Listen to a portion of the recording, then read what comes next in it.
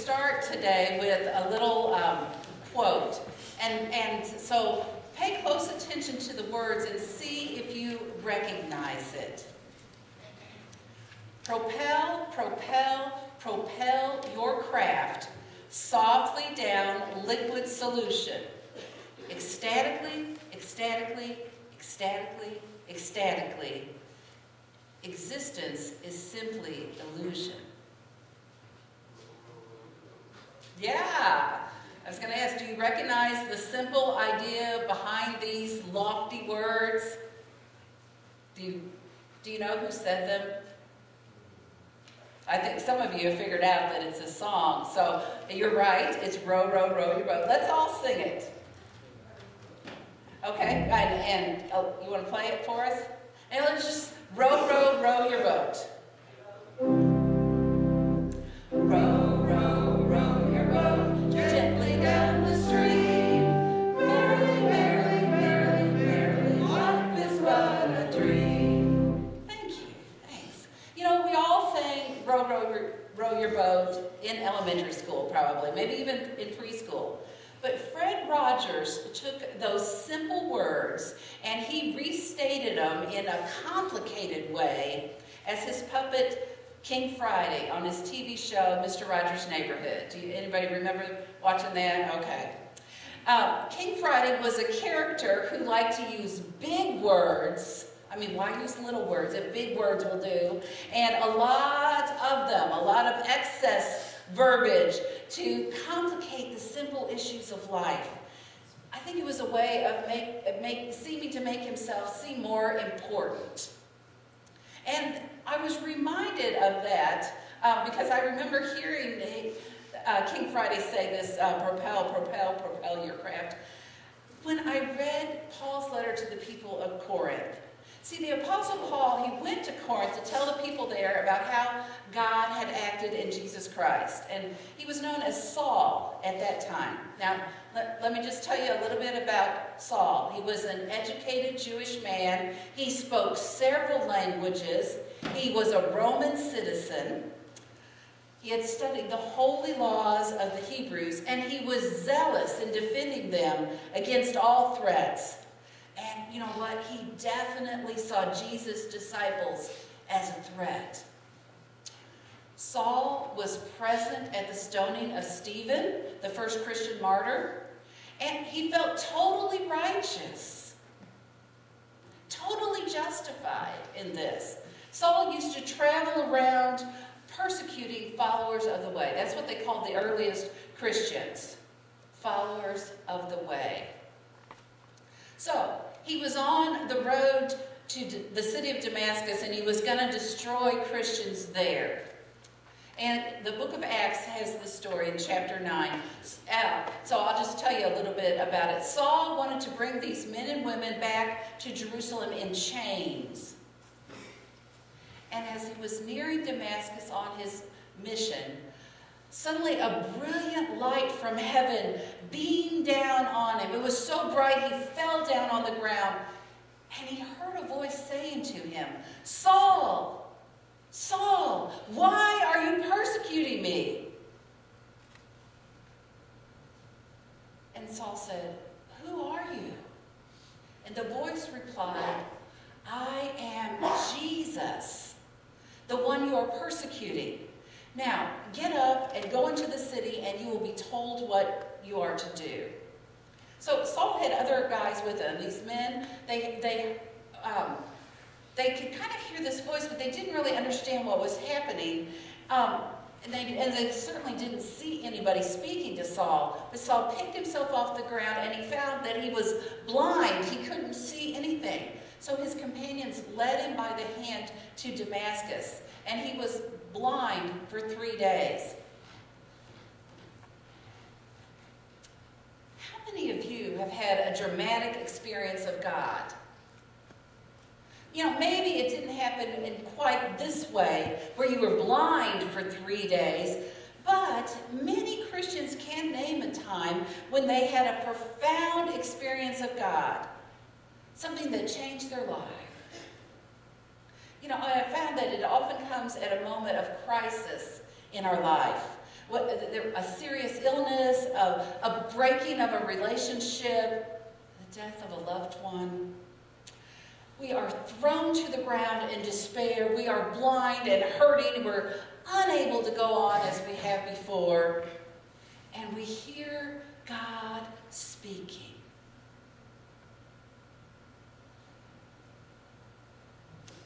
I'm going to read a little bit more, the rest of the story, what happened next to Saul.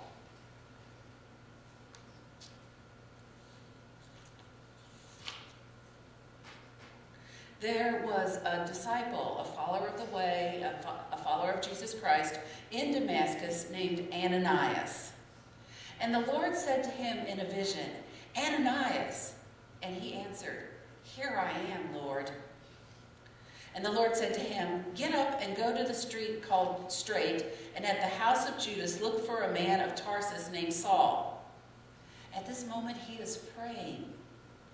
He has seen in a vision that a man named Ananias will come in and lay his hands on him so that he might regain his sight. So here we kind of have it coming from the other side. All we know is that Saul has been in this house. He's been praying for 3 days. He can't see anything. He's had this profound experience, but he doesn't quite yet know what it means or what he's to do with it.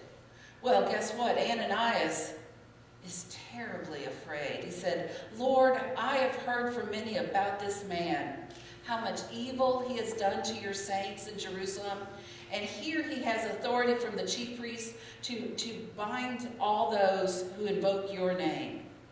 But the Lord said to him, "Go, for he is an instrument whom I have chosen to bring my name before the Gentiles and kings and before the people of Israel. I myself will show him how much he must suffer for the sake of my name." Can you imagine how Ananias must be feeling?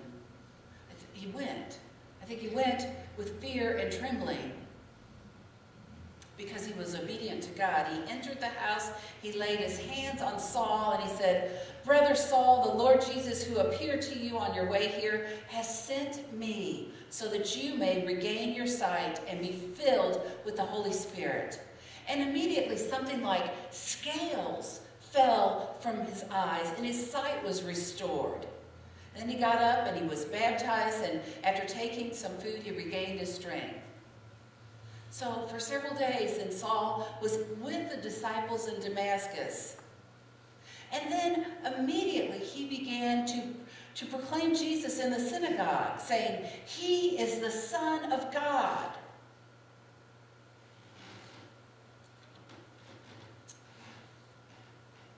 What a dramatic transformation.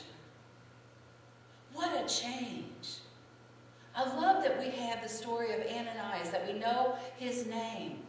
And it really helps us to think about when God tells us to do something and we obey, God will answer those prayers. I say, we're not told that he went with fear and trembling. We're not told that he went with boldness. All we're told is that he went. He was an instrument of healing for Saul. And then Saul was an instrument, this highly educated man, this guy with all these talents and gifts, and God changed him and used him to proclaim the name of Jesus. Paul now believed that God loved the world so much that he sent his only son Jesus to teach and to preach and to heal people and to show us the way to live and to love. And he definitely used his dramatic experience of God to illustrate his preaching. And yet, Paul knew to keep it simple. That's why I had Suzanne read the passage that she did. He knew to keep it simple. Paul had all these talents, and he used his talents. He used to use them against Christians, against Christ's disciples. And now he used them in order to tell people about how God had acted in Jesus Christ. See, he used his travel connections, he used his education, he used his knowledge of different languages, his persuasive speech. They were all fueled now applied by the power of the Holy Spirit to tell people about Jesus. And he deliberately used simple words that pointed the way to Christ rather than complicated speech and excess verbiage. There's a version of the Bible called the Message. And I like this because it's written in contemporary English. It really talks the way we talk. So I'm going to read just a small quote from that. This is Paul, again, talking to the people in Corinth. And he says, I've become just about every kind of servant there is in my attempt to lead those I must into a God-saved life. Friends, that's making disciples. A God-saved life. Paul says, I did all this because of the message. I didn't want to just talk about it. I wanted to be in on it. Are you excited? Are you getting excited? Thinking about it? I've asked you several times a day, how do you see God in the world? How do you see God's love? How have you experienced God? You know what? We can all do this because every one of us has had a profound experience of God, a way that God makes God known in our lives. So we can tell our story in our own words without making it too complicated, without making it too long or using too many words. All right, for instance, for Paul, it was on the road to Damascus, there was a blinding light, God was speaking. That's pretty simple. Now, you know, there's a lot of letters from Paul in here. So he does use words to explain things. But that's his story. I was on the road, God blinded me, God talked and I listened and it changed me. Can you boil your story down to a short sentence or two? How do you know that God loves you? When has God picked you up, you were on one path and turned you around and set your feet on the path that made a difference in your life, that transformed you? I know, as I said earlier, it often comes in times of crisis. So our stories of God, our stories of God's transformation is often set in this bigger story. For me, and I will tell you just briefly, it happened when my daughter was in the hospital with a brain tumor. And I've told parts of the story at other times. There are many other times when God has talked to me, but that was a really dramatic time. And I could say, I was in a hallway in the hospital, I heard God speaking, and it changed my life. It was just that simple. I could use more words, but it's just that simple. I challenge you this week to tell your story to somebody. To tell your story. And maybe you tell the big story, or maybe you tell the simple couple of sentence story. But tell it to somebody. You know, when we experience God in a big way, we need to mark those moments. They're turning points in our lives. And for me, there are moments when I was age 12, and age 15, and age 20, 23. I listed them all out here, 20, 28, 31, 35. I can keep going and you would know how old I am. There are all points in my spiritual journey, and I can tell stories about each one of those profound experiences. The one at 31 was the big one that I just told you with my daughter. But I also believe that we need to be aware of God's presence in our ordinary, everyday lives. We need to tune in and to recognize how God works each and every day and night in our world. So I'm going to give you a little Methodist teaching now. Many of you know John Wesley was the founder of the Methodist movement, and we are a Methodist church. And when I study what John preached and taught, it really helps. And so I'm going to share a little bit of that today. So how do we recognize God's presence? With spiritual disciplines. The spiritual disciplines help us to become more aware of God. They help us to exercise our faith. Just like when we exercise our bodies get stronger. As we grow in faith, we grow in loving God and loving our neighbor. You know, if we want to be the best that we can be at anything, we got to work at it. Musicians know this. Athletes know this. We got to practice. And many of you have heard me play the flute now, and I'm reminded of that daily practice. I've been taking lessons for almost 2 years before I got brave enough to play in church, so it takes a lot of practice. But I'm reminded of the story of a woman who broke her hand, and she went to the doctor to have it taken care of. And as her hand healed, the woman, of course, was asking, about her activities. When would she be able to resume her daily activities?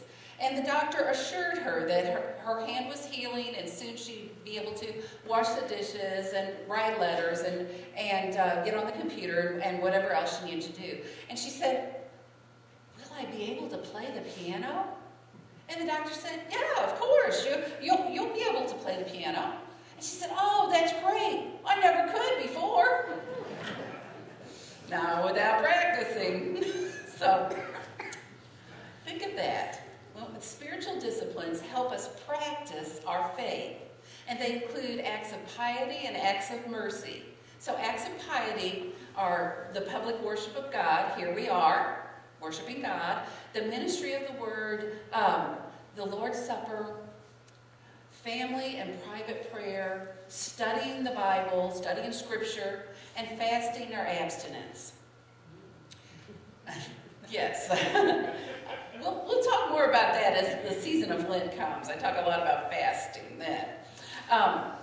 So then, through this participation in acts of piety, we come to love God more. We are inevitably drawn to acts of mercy, to doing good to our neighbors.